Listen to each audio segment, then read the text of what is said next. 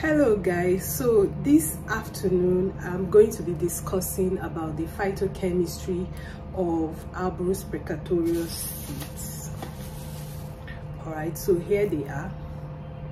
So when I say phytochemistry, what phytochemistry simply means is plant chemistry.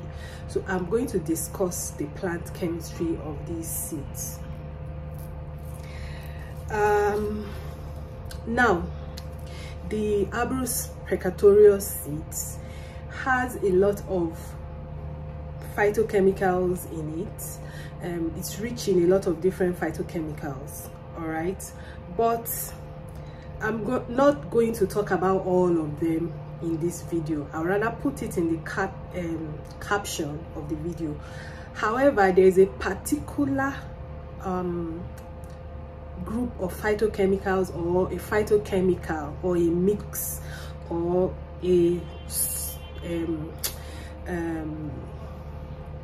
when I say substance that is found in the seeds, which is so important, I have to discuss. All right, so the name of that substance is called abrin. It's a protein and it is made up of 5 lectins: abrin A to D and abruslactone. Okay, so there are 5 and they are toxic. They are what gives this seed the ability to kill human beings. Now, abrin is very toxic, so toxic that the lethal dose of abrin is 1 microgram per kilogram body weight. So based on your body weight, if you ingest what is equivalent to 1 microgram per kilogram body weight, let's say your body weight is 70, you ingest 70 microgram, which is a very tiny amount, it can kill you. Instant death. Okay, that's why I'm discussing the abrin. Okay, it's a protein and it's found in this seed. You can see it, I'm holding it. Now, there are a lot of people who talk about how they have used it, you know, traditionally in the past, people who have used it, who have, you know, used it internally. But the reason why they used it successfully is because the seed coat is very hard. It is so hard that it can pass through your digestive system and go out into your feces. All right, so it will not cause harm.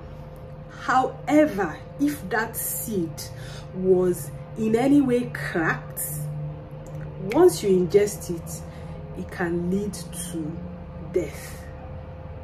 All right, or if those people who used it, like lots of children use it to play, they swallow it and everything, they were just lucky, because if they had cracked it with their teeth, would have been death. So abrin is very, very toxic.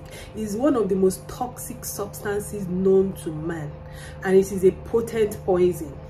It's also used for arrow poison, and it's used to poison cattle. If you get the seed, you crush it and dip a needle into it and use it to prick somebody, or use it to prick a cow, the cow will die. That's how terrible it is. All right, so this is the most important thing you need to know about Abrus precatorious. The seeds are very toxic. Do not under any circumstances ingest it. Now, how can you use Abrus precatorious seeds medicinally? One way is to denature the protein or destroy the protein, and the most efficient way to do that is to heat it. So if you take these Abrus precatorious seeds and you boil it and you heat it, it renders it harmless. So you can eat, you can chew it, and it won't do anything to you. But please note that if it is raw, it must never be cracked. If you want to continue using it, make sure the seed is completely whole. There is no crack on the seed at all. All right, because this thing has killed a lot of people. Yes, so that is the phytochemistry, the most important phytochemistry of this plant, which is the seed. There are other beneficial plant chemicals in the leaf, in the roots, particularly Glycyrrhizin. Glycyrrhizin is found in licorice. Okay, so the roots of the Abrus precatorious and the leaves, they are sweet tasting, just like licorice, and that's because they contain Glycyrrhizin, which is also found in licorice.